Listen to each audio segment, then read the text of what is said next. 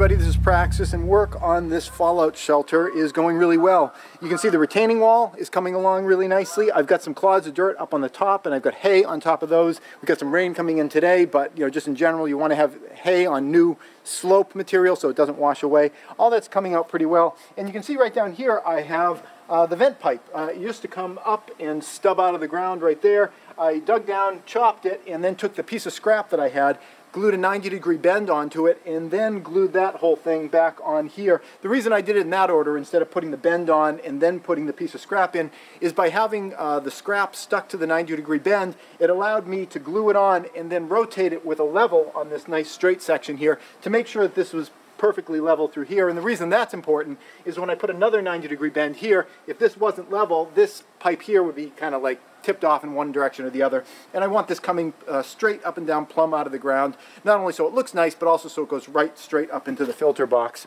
So work here is going really well. I'm not sure how much dirt I've really got in that pile way over there.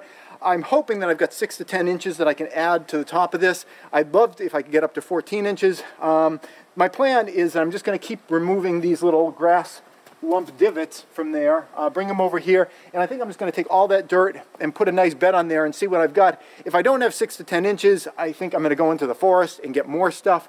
Yeah, we'll see what we've got. I think 6 to 10 inches would be good, 14 would be great, but the work goes step by step, and I like the fact that I'm generally prepared for situations. Means I don't have to be like really crazy about what I'm doing here. I've got plenty of time, I feel, to do this project. I'm not behind the gun on it, and because of that, I can make things look nice. It doesn't have to be like this run around with your head cut off rush job. I've got this really nice retaining wall that I think is going to be a nice architectural landscape element, if or without, with or without there being any nuclear apocalypse. So I like that. When you're prepared and you work on things, you don't have to rush so much, and that's the way I like to do things. That's it.